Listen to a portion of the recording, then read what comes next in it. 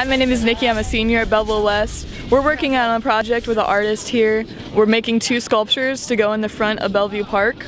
To get to this point, we had the woodshop students help us create a base. We used foam, wood, a little bit of like fondant, and styrofoam.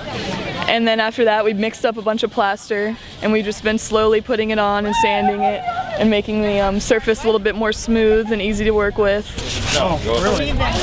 And after this we're going to put fiberglass on it, and then all we have to do is paint it, and it's going to go right in the front of the entrance.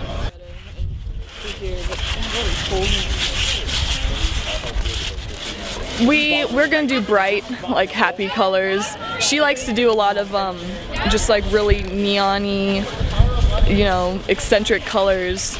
And we want to do abstract art. We're not going to paint like pictures on it or anything like that. Just the coils are pretty much, it's going to be like the foundation for the paint with the running man and the sun. But other than that, we're just going to kind of like throw on some abstract color and maybe like nature-esque type scenes. And well, she's taking up down to Wisconsin today to put the fiberglass on it, and then after that we're bringing it back up here and painting it. So it should, after travel time and stuff, it should be done in a couple of weeks. I feel like every mother should do that for their child. Just embarrass them on purpose.